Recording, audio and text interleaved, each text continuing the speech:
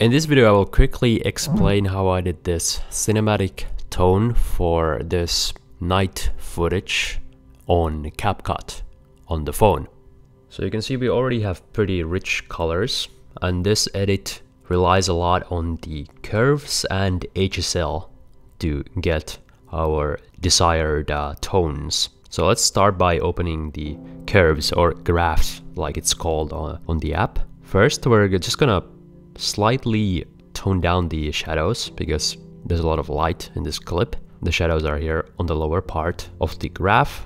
Then going onto the blue channel, and I've previously shown you a pretty super simple way to add color. This time we're gonna go just ever so slightly more advanced, if you can call it that, adding a couple of control points, but only adding the blue tone onto the shadow part of the image here slightly, while extracting it just a little bit from the highlights. You can see the change there only on the highlights. Then to balance it, to make it a little less on the purple side, we're gonna go do the same thing, just add a little bit of green into the shadows, having this kind of teal color tone. Fine-tuning it, adding it just a little bit more blue. Here's the before and after so far. Then we're gonna go on the temperature and make it just a little bit colder, even more. The reason I didn't go fully on the temperature and I use a combination is because you can see if I drag it too much on the temperature slider, I lose all the other colors and it just becomes a flat blue. So that's why I use a combination of these two. Somewhere around there is a good compromise. And then on the hue, we may want to go a little bit onto the green direction.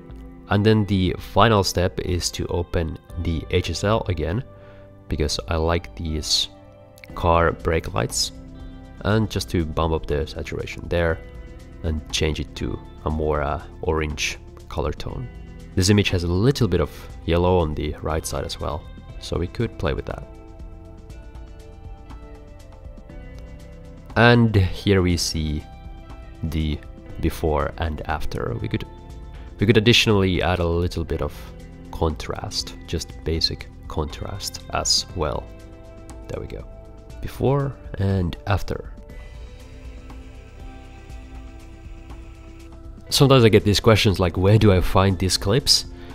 I don't find them, I go out and I record them on my iPhone. And if you want to know how I record the cinematic stuff on my iPhone, check out this full video that I just posted.